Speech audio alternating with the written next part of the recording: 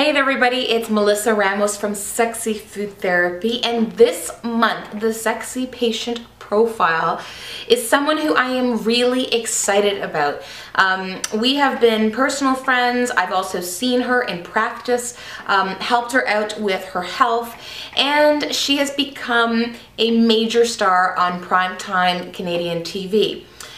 Miss Carrie Lynn Neales is our Sexy Patient Spotlight of the month, and if you haven't heard about her, she is the lead actor in the new Canadian TV hit series, Seed.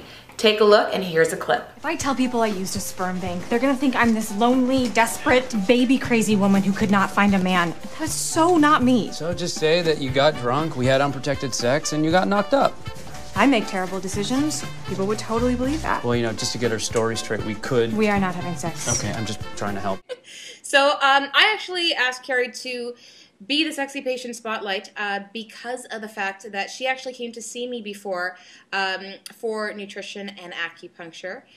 So that was, a little while ago. But, can you sort of give a rundown of where your sort of state of mind was before coming to see me? Yeah, absolutely. I had hit a bit of a rut, I guess, with my health and my diet, and those are two, hugely important things in my life, and I wanted to get that back on track. And so I had met you on a personal level before, and decided that I would come in for a little visit, and honestly, it turned my life around.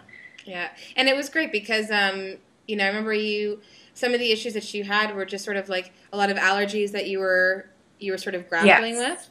Yeah, that I didn't realize were allergies. That was the funny part. I didn't realize that those symptoms were actually allergic reactions.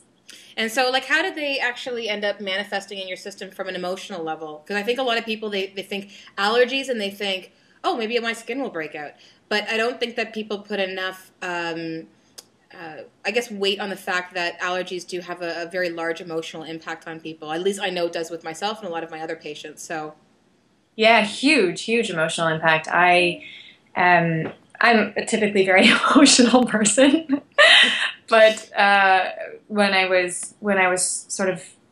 we were starting the process, you asked a lot of really great and to the point questions that I couldn't avoid, recognizing that what I was putting in my body was spiking my emotions like crazy, and I was having, almost manic-like reactions to things where I would be ecstatic and then I would be crestfallen, and on top of that, just my energy level. Like, there were days when I just didn't want to get out of bed, and that wasn't necessarily emotional. It was just that I felt like I didn't have the energy, and then that turned into an emotional thing as well. I've never really been an emotional eater. If anything, I'm an emotional non-eater. When I get emotional about things, my stomach hurts or gets nauseous and I can't eat.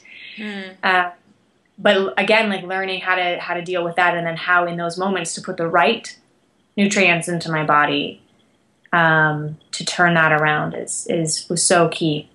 So did you find it challenging when you were switching over? Because I think that there's this conception from people that, like, oh, it takes so much work and it's so much effort. Like, did you find that way when you were sort of doing the switch over to the plan that I provided to you?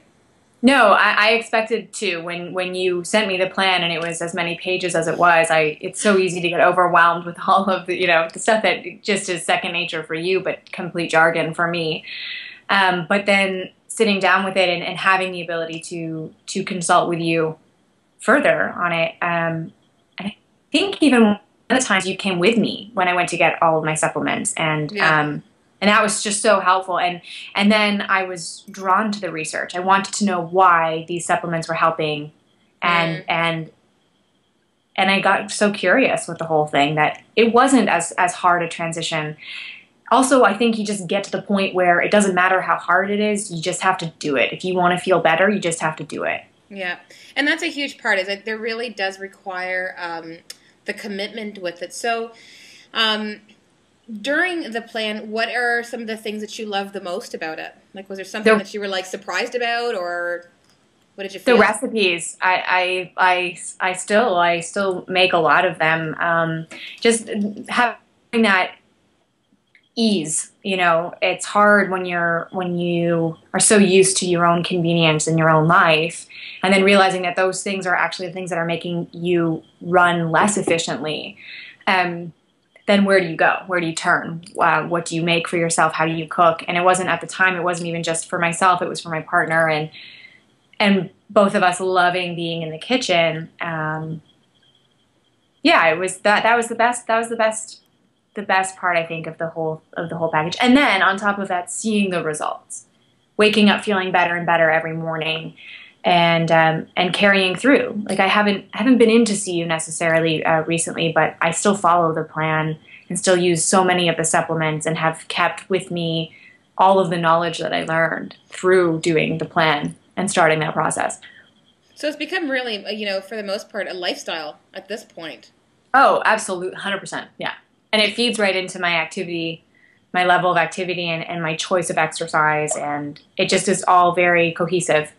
Yeah, and for someone like yourself, you're on this amazing new show called Seed, and I just love it, and it's obviously being in the public spotlight now. I actually walked by Dundas Square, and for those of you who don't live in Toronto, Dundas Square is like sort of the Torontonian sort of version, I suppose, of of Times Square. But I remember seeing like a picture of like Seed up there, and it's great because you're all over, so you really have a lot of pressure to stay looking fit and feeling great and having the energy to go about your day to day. So help us understand a little bit about Seed, because I want people to understand, because I've watched some clips online on the Seed Facebook page. And the stuff, because I don't have TV, I actually watch everything online. So yeah, the stuff is just hysterical to me. So can you give us a little bit of a synopsis about what the show's about? Absolutely. So the show follows a bachelor bartender named Harry who, in his past, had donated sperm for money, basically. And the show picks up when one of his offspring from a family finds him, cracks the database at the sperm bank and finds out who he is, tracks him down. At the same time, one of his other offspring, a daughter from another family, also finds him. And then my character, Rose, is introduced as a woman who's really quite done with the dating scene, but really does want to start a family and chooses the route of artificial insemination. And coincidentally, on her way to the clinic, does meet Harry, and in his very hairy way, tries to pick Rose up, and Rose declines and ends up very coincidentally choosing his donation. So it's a great show, and it's just so awesome to see you literally just explode into the spotlight at such a prime time level. And I know there's no doubt in my mind that the show is going to continue to go on, because it's just hysterical. So I know that you must be facing a lot of pressure in that respect to, look and feel sexy and healthy and so forth and be vibrant, because you're always in front of the camera now, whether it's for press events or what have you. So I guess, I know you're really busy, but I want to ask you one more question is, what do you feel was the main difference to coming to see me, and following the whole sexy food therapy ideals? What do you feel is the difference between me and, say, going to someone else that you might have seen in the past?